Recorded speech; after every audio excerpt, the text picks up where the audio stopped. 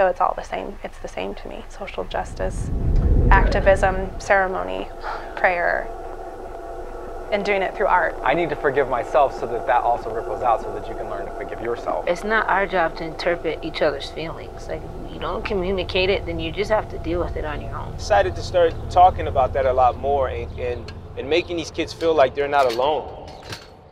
When you're a hip-hop artist, you have to go out and read the crowd. You have to understand the venue, the weather, the news, the everything to kind of create a condition in which people can readily accept your performance. Like, you read the crowd, right? You read the crowd, then you feed the crowd. It's basically like the mantra that people have. So we didn't have a crowd to read. So it's like, do what you want to do. Like, how are you feeling today? Like, what would you like to, like, what's gonna be a salve for your spirit to perform? What's gonna give you the energy you need while you're performing? So it's like, we were the crowd. To lay the rest, all the men standing in our way.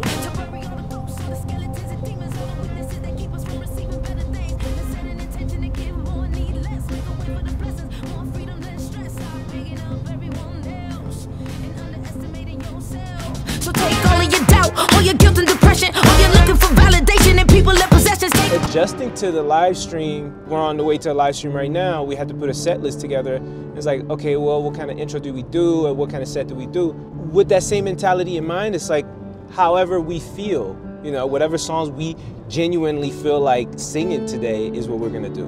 Living in that space where you're just enjoying your art and doing it for yourself first, and then letting the rest of the world experience it. Or witness it. Quit stressing, overthinking, overworking. Clear your mind from anything that's toxic.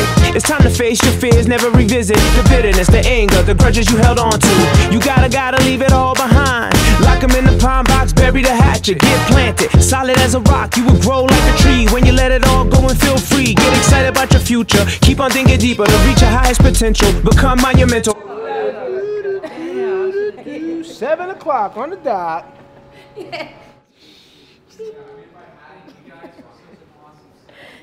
Thank you so much. See, I'm crazy, man. I overbooked myself. I'm on the Clubhouse. They schedule it for 7 o'clock, so boom, they ping me in. I go from the stage to Clubhouse. What up? Artists for Palestine. Wow. So now I'm gonna have to juggle this. So I'm gonna handle this while I pack my stuff. I definitely want to hear from people in the audience as we move along, and I just thank all of you for coming here because it's not one of us, it's all of us.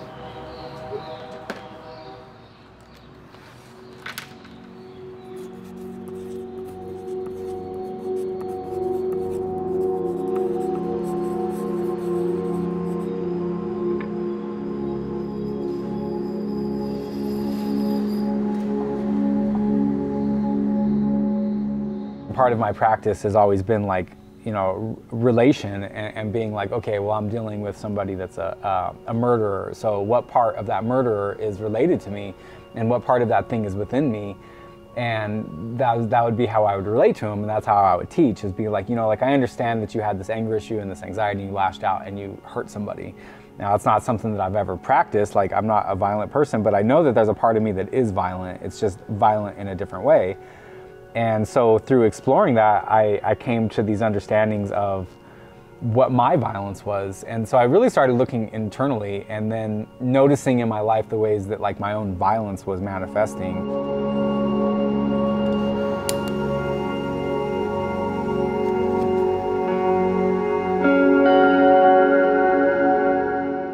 So much of my work has become is like, what is it that I'm communicating?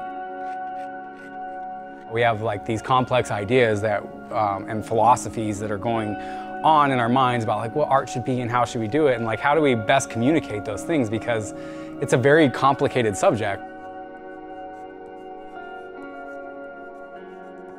The nuances of communication are so difficult to master. While I have this one meaning that's coming out of my mind, like you're probably perceiving it slightly different than what I actually mean. You're reading my body language, you're reading my facial expressions, and they're not all perfectly succinct, you know, where it's just like, oh, every single thing's thought out.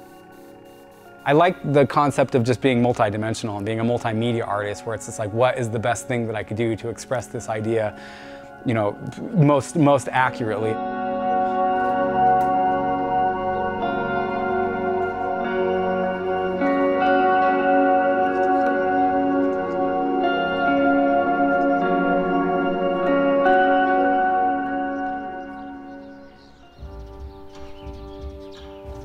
Get that side.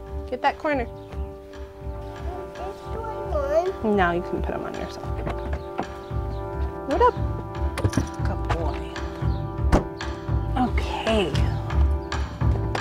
So this is like the traditional homelands of the Cheyenne and the Arapaho, and the Hickory, Apache, the Ute. They were forced onto reservations, of course, in Oklahoma and that area.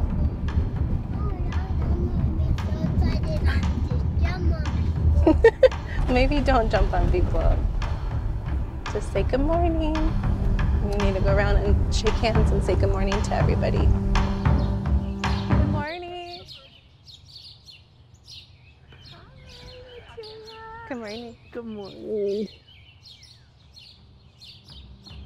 Go see Grandpa for a little bit. Are we going to sleep there? Mama goes to the next phase of her life.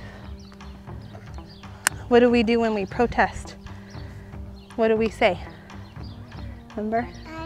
Take it down. Take this down. Yeah. You put your fist up.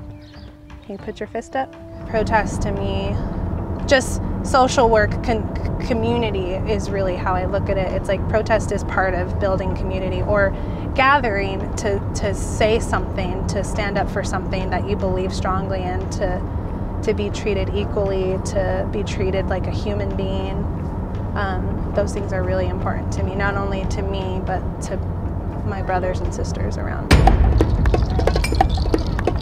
So it comes back to that, again, like the prayer, the ceremony, the social justice of wanting a better world.